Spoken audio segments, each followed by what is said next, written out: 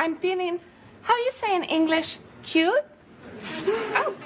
Again with the... Hi guys, so today I'm going to be talking about Icelandic stereotypes in mainstream media, such as in movies or TV shows. And for those of you who don't know, my name is Hrafna and I am from Iceland, and I frequently talk about Iceland and Icelandic culture, and that is why I'm here. I'm not trying to be critical or judgmental at all. I'm simply just trying to inform you guys, tell you guys about the reality of being an Icelander, since there's not a lot of Icelandic people who do this. Before this video starts, I quickly wanted to mention this beautiful necklace that I'm wearing. If you didn't see my last video, this one right here, I told you guys about my collaboration with Ana Luisa on this beautiful necklace, which you can buy. I will have the link down below in the description box, so you can click it and buy it, and it is yours, so you can take Iceland with you anywhere you go. So this necklace is inspired by Vatnajökull, which is the largest glacier here in Iceland. And this right here is my baby, and I really hope that you guys will buy it and enjoy it. And if you do buy this necklace, then please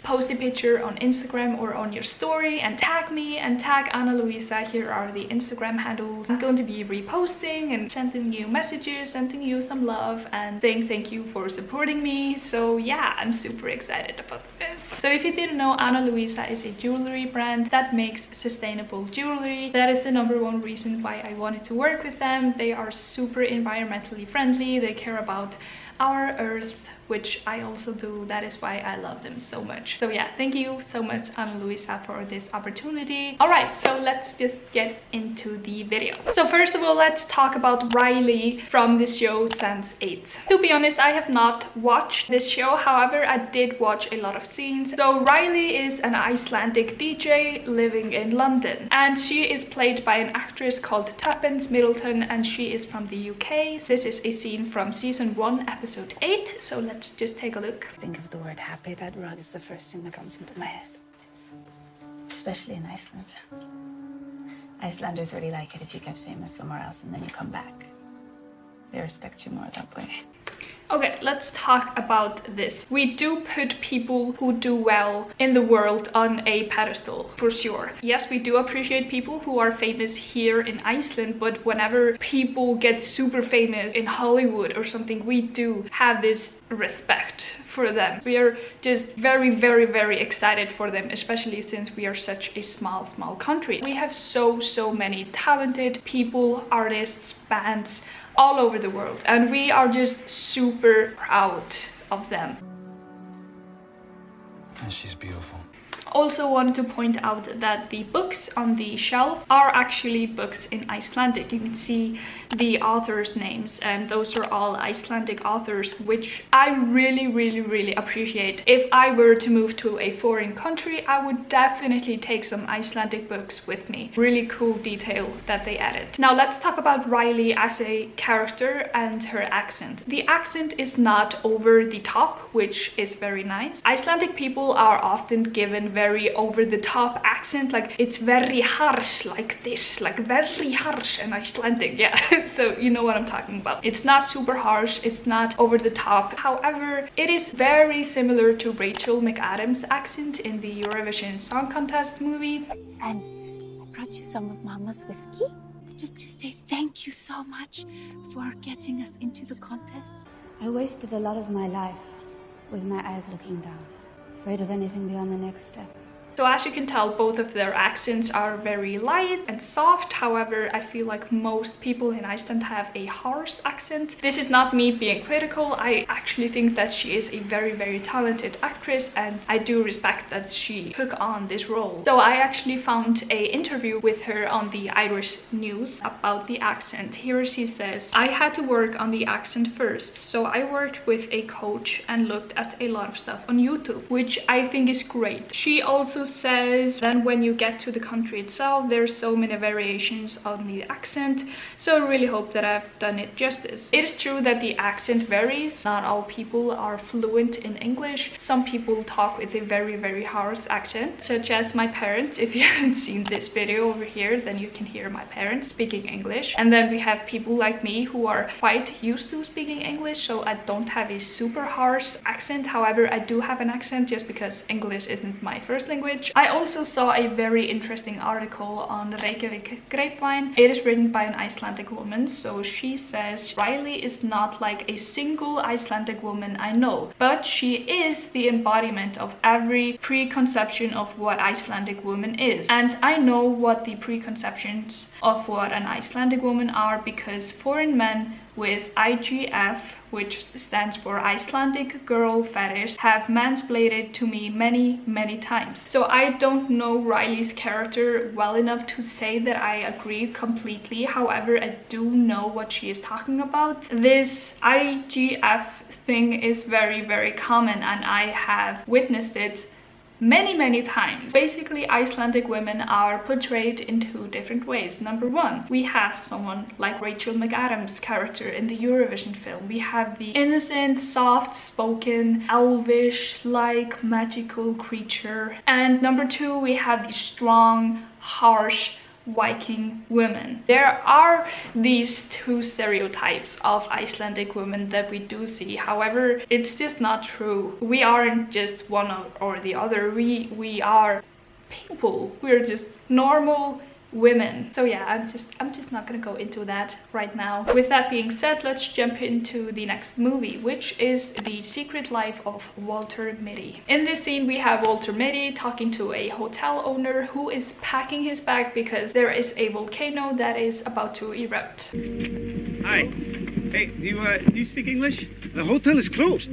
You will fylgjast með fréttum. The first thing that I noticed is that Walter asks, do you speak English? And the hotel owner says, haven't you been watching the news? He says, ertu ekki búin að vera að fylgjast með fréttum? I just find it a little bit strange that he would reply to him in Icelandic when he clearly speaks English. Probably did that because the language is obviously very rare and beautiful, and maybe the producers wanted to keep the Icelandic language in the film. Also, let's take a look at the sweater that he is wearing. That sweater is called lopapeysa, and it is actually made from wool from Icelandic sheep, and it is a statement piece here in Iceland. A lot of people have lopapeysas.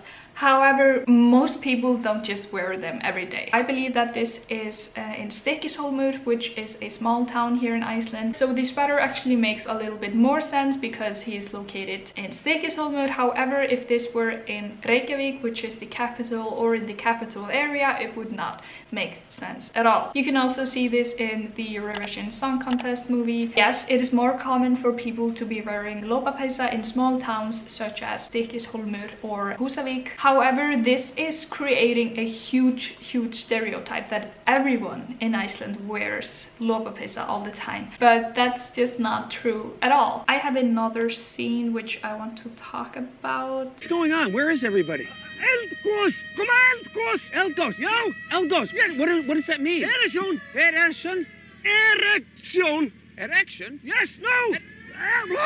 Eruption! Eruption! Yes! So here the volcano is about to erupt, and the hotel owner is clearly freaking out. This is very accurate because he is frustrated. He's trying to tell him that he has to leave. He's trying to help him. He's in a very stressful situation, and obviously English is not his first language, so he's trying to tell him in Icelandic, but he's having trouble communicating with him. Very good representation, not really stereotypical except for the sweater, but because he is in Stykkishólmur, it makes sense. That's all that I have to say about The Secret Life of Walter Mitty, but let's go into the next one. Next, we are talking about Harry Styles' comedy skit on SNL. So in this skit, we have Harry Styles and Heidi Gardner playing an Icelandic couple in a birthing class. So let's take a quick look.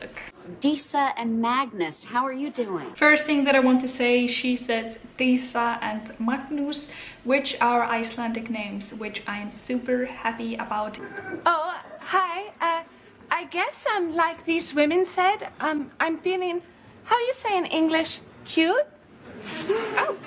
Again, with the super soft-spoken, innocent, elvish, magical type of creature stereotype here. Like I said, that is a very common stereotype. I find this skit funny. Just so we are clear, it's very funny and I love Harry Styles. However, this stereotype is definitely creating a fetish for Icelandic women, which I don't like. Let's just continue watching. Oh, sorry. She learned English on Instagram. She's been feeling, how you say, sexy as hell, so to say. We learn English at school from a very early age. We don't learn it from Instagram. I said cute when I meant sexy as hell. My sisters, we are the same. I love you. Now, where are you guys from? Iceland. Disa and I just arrived in America on lip-syncing visas. So let's talk about that for a second. They are wearing knitted sweaters, not lopapeyjur, but knitted sweaters. Again, a very, very common stereotype that all Icelandic people just wear knitted stuff, which we don't, as you can see. Again, with the bubbly Elvis, like, I don't know where that stereotype came from. This is very, very, very, very similar to Rachel McAdams' character in the Eurovision movie. This is just creating stereotypes, which a lot of men find appealing and cute, and they fetishize Icelandic women, which is not cool. And a lot of Icelandic women get a lot of creepy messages on Instagram from guys who think that we are all like that, which we are not. The accent, again, way too soft. It's not harsh enough. We have a very, very, very harsh language. For an example, ég heiti Hrafna og ég frá Íslandi. Like, harsh. We have a harsh language. Again, however, this is funny. We think that this is funny. I feel that this is funny. Most people in Iceland think that this is funny. Like, not being critical here, I'm just talking about these stereotypes, and I'm so curious about how this stereotype came to be. I understand the Viking stereotype, but I don't understand that stereotype. Yeah, I feel like that was just a very bubbly, dumb couple from Iceland, which wasn't really accurate, but it was funny. So those were just a few stereotypes that I have seen. I just kind of wanted to look at some of them, do a little bit of research. Again, I am not being critical. I am just giving you guys an insight to what it's like to live in Iceland, how real Icelandic people are like, not just, you know, what we are like in movies and TV shows. So yeah, hope you guys liked this video. If you have more movies or TV shows or comedy skits or anything that you guys want me to react to, then please let me know in the comments down below. Thank you guys so much for watching this video, and I will see you guys later. Goodbye.